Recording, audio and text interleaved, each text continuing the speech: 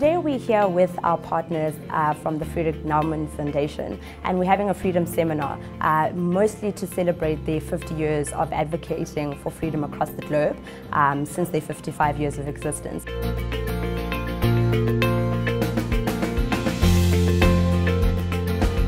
We are continuing the conversation around freedom and where South Africa is actually in its whole process in achieving freedom.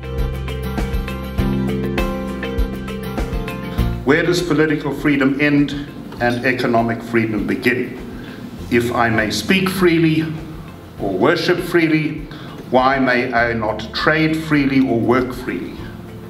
If there can be a free market in ideas, why not in goods and services, including labor? The important point is that no right can really be upheld, and the guarantees mean little without respect for the rule of law. $5,000 annual income if you live in one of the least free countries in the world, and you're likely to have something averaging $37,000 a year if you live in a free country.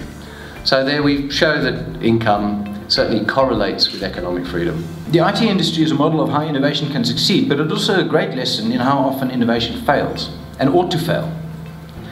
No single investor, and least of all government, would have been capable of picking winners to subsidize, or picking losers to abandon to their fate. I share with the late Mr. Naumann the firm belief that a functioning democracy needs politically informed and educated citizens. We really hope to see a South Africa where people are not only able to vote for who they please, but that they're also able to access jobs and other forms of wealth creation through economic freedom that will give real mobility to their political freedoms.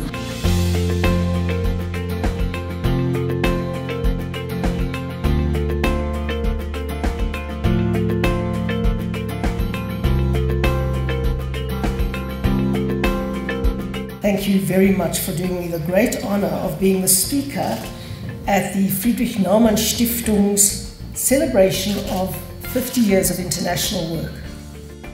And that is a milestone, voorwaar.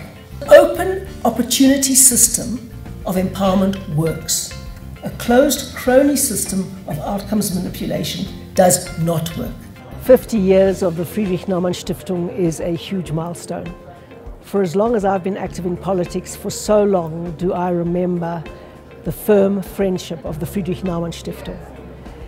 They were there to help me with advice when I was really battling to hold together a 7-party coalition, and taught me everything that I got to know about coalitions. They've helped us develop policy, they've helped us train activists, they've helped us develop our public representatives. They've really been there through thick and thin, especially in the bad times. They are not fair weather friends. They are there for the values and the principles, and their input has made it possible for South African politics in one generation to shift away from the politics of racial nationalism to the politics of ideas and principles and values. And that is the greatest tribute one can pay to the Friedrich-Naumann-Stiftung. I think certainly for South Africans, the last 25 years have been remarkable in the progress that the country's made. And as we look forward to our next 25 years, and the Naumann Foundation looks forward to its next 50 years of freedom, I think the basis has been laid, the foundation has been laid to be confident about what lies ahead for us.